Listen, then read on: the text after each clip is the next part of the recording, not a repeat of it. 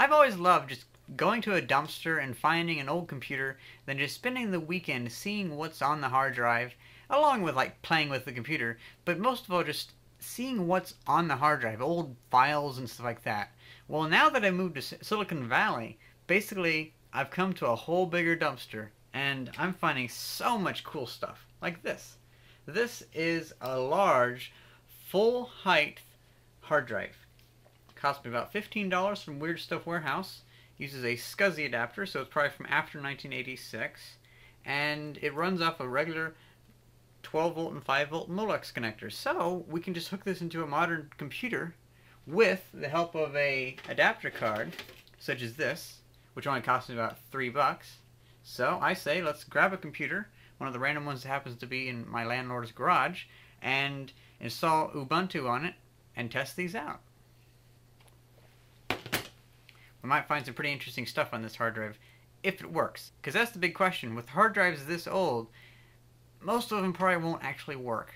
But only one way to find out.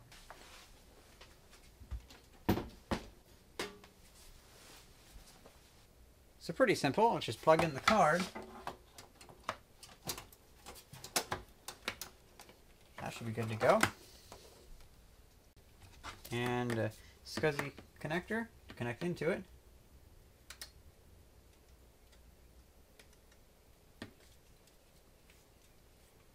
Like so. Actually, this is kind of tight, so I'll just step this up with another hard drive.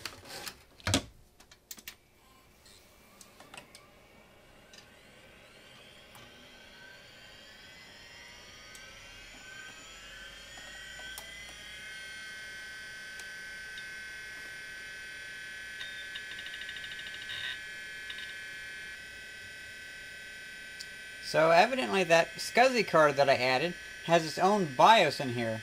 Now, in order to get this thing to work correctly, I had to go into here and I had to turn off the BIOS like override or whatever. I can't remember which one it was. But basically what happened was the BIOS on the SCSI card was overriding the IDE card on the motherboard, so it was no longer booting from Windows. So that was kind of an issue.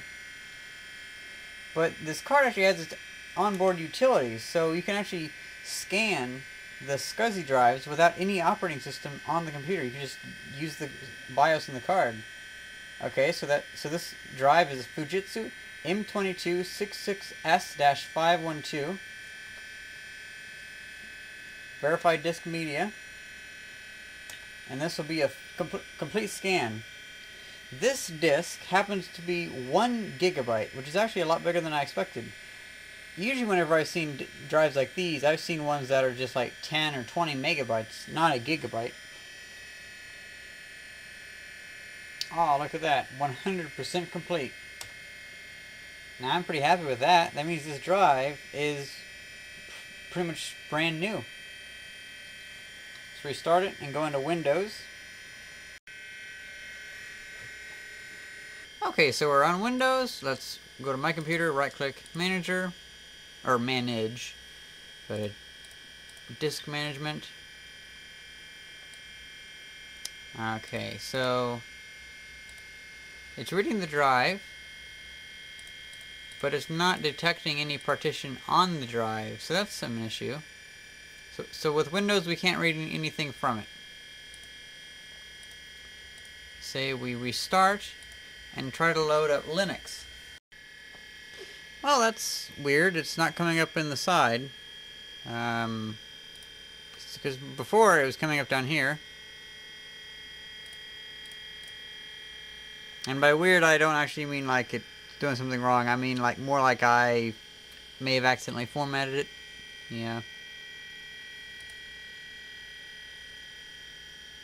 Yeah. Okay. So that's definitely not the same partitions as before.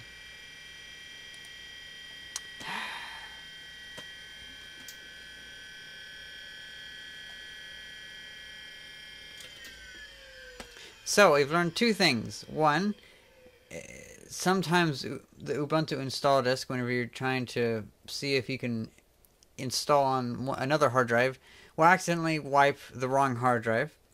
Also, we've also found that the Ubuntu Live CD kind of sucks because it's really slow. Oh man, this is pretty warm. It's dissipating a lot of power, that's for sure. So, I accidentally formatted it. Now, this isn't as bad as it probably seems, because let me just fill you in a little bit.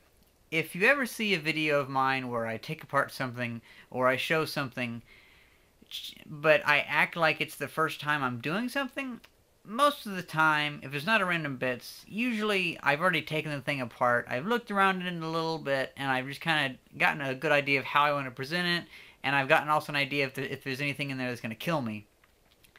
Because taking something apart and filming at the same time is tedious, and it usually doesn't result in a very good video. But if I already know what's inside something, then I can film a video, and I can focus more on the filming bits.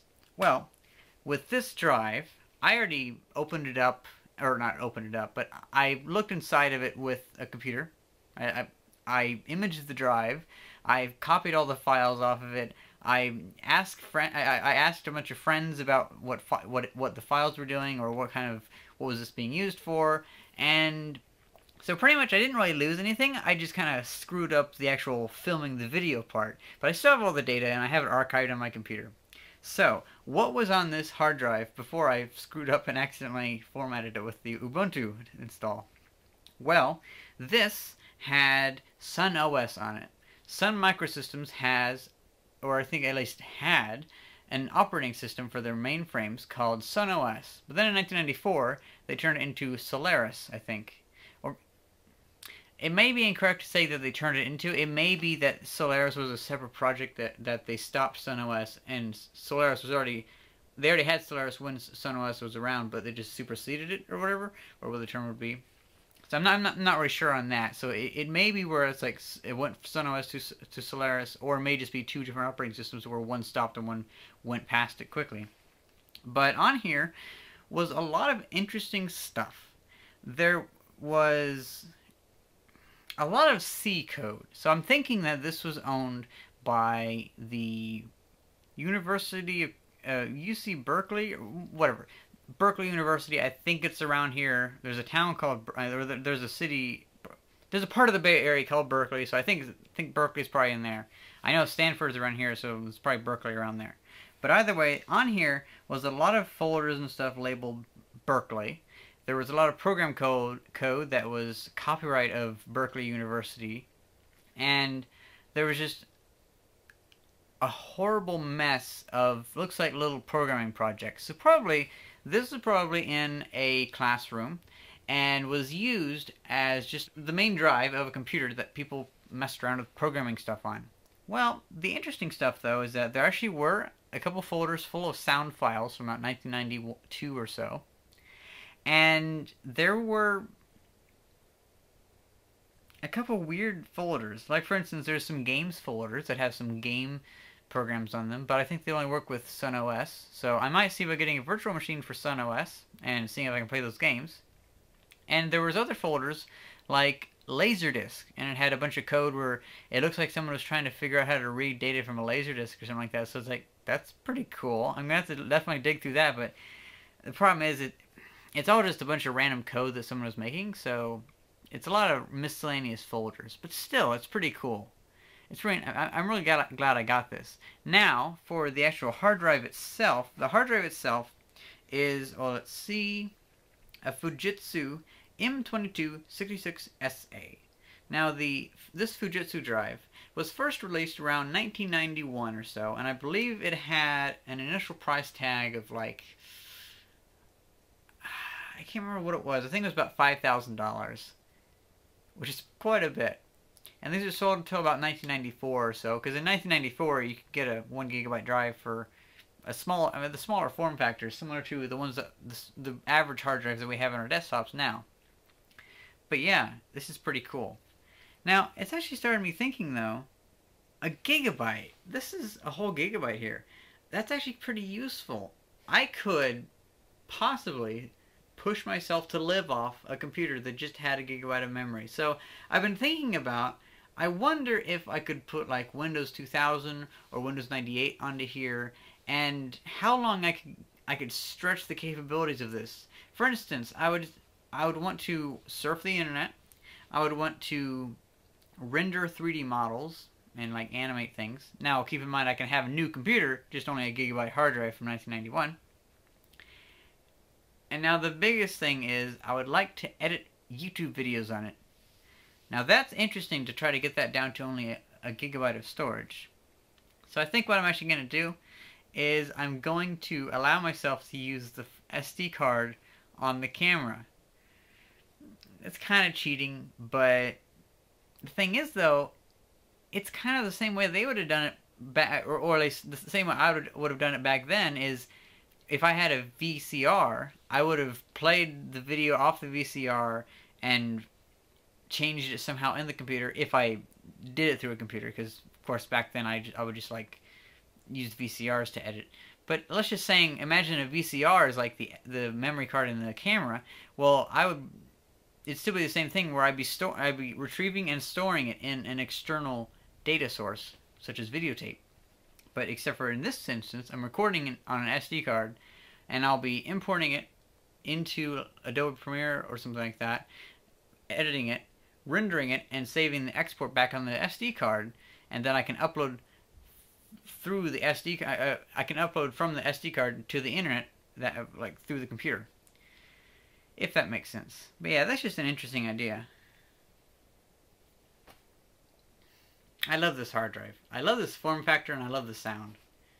Well, I say let's boot back up into Windows and format this. Just properly format it. Because right now it's kind of in a weird, like, I don't know what kind of format I'm using. So let's put like FAT32 on it or something like that and see how it does. Just mess around with it.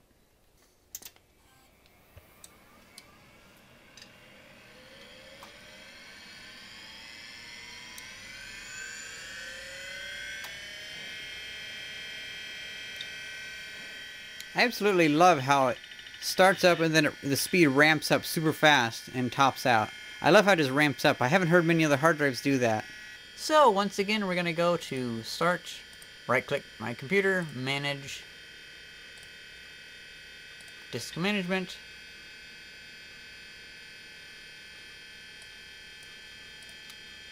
It shows Disk 2 as unallocated. New partition. Actually... let's see. Yeah, I'm thinking that'd be best. Primary partition, 1028 megabytes.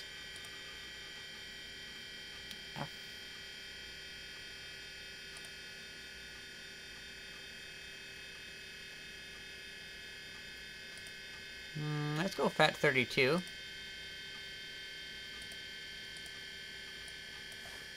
The label will be Noah's Chunky Hard Drive. Oh, darn. Let's just call it Chunky. There we go. Chunky. Because it's a big, chunky drive.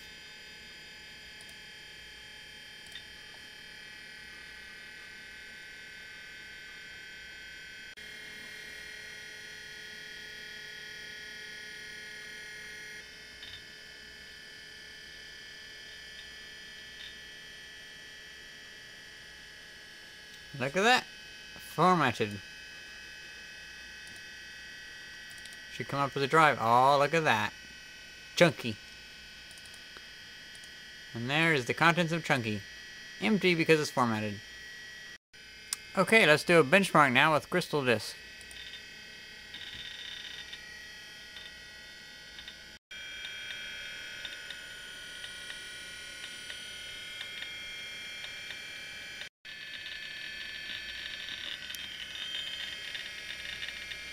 Now we're doing the random access one.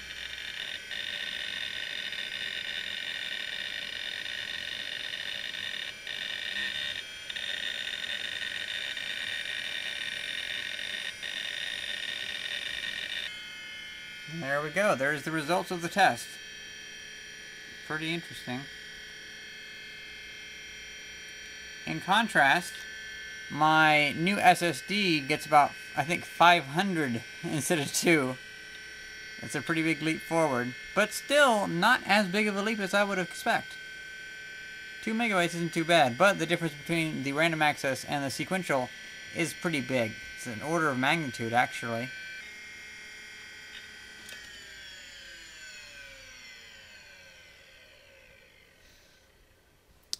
I think this thing definitely needs some cooling because it's getting pretty toasty.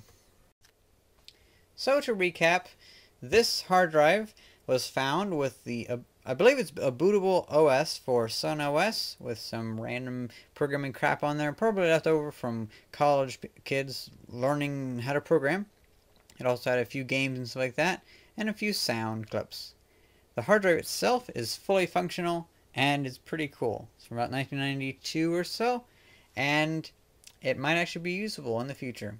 I think I may, well, you know, actually it's a little too big. One of these hard drives, I'm looking for a hard drive that's not too big, because if it was big enough like this one, I could actually use it here for something, just for whatever. But if I find a small one, maybe 200 megabytes or so, I'll take that home to Illinois and put it into my original IBM PC, because the hard drive on that one's dead, so that'd be nice to have a hard drive on that finally. But anyway, hope you guys enjoyed this video, and thanks for watching. See ya!